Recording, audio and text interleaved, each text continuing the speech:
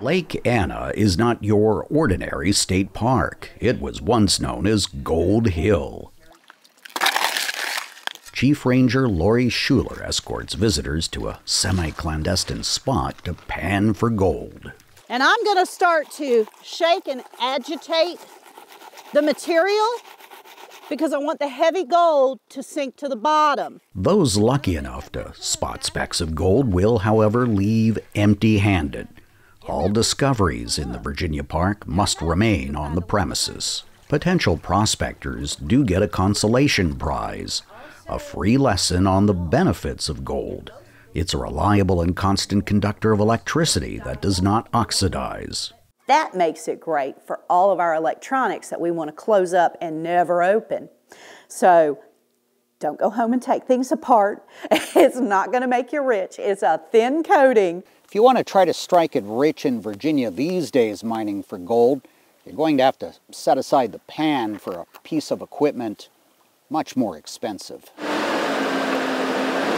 Paul Bush is Virginia's only licensed commercial miner and the first since the 1940s. 19th century miners' trash is his treasure, piled high in Goochland County.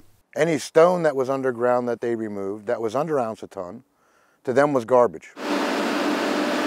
Bush is going through those stones again with machines that he says can extract as much as $800 worth of gold a minute.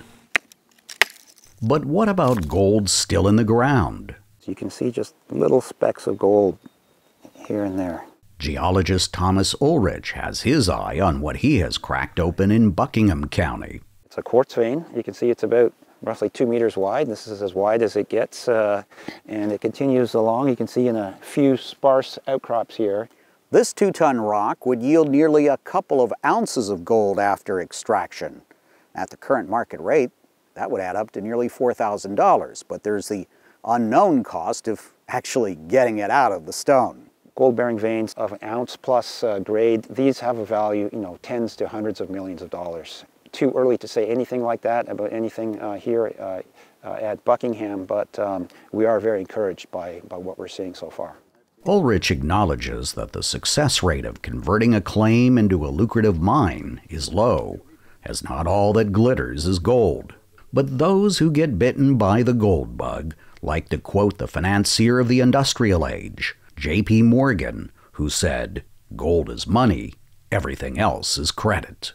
Steve Herman, VOA News, Gold Vein, Virginia.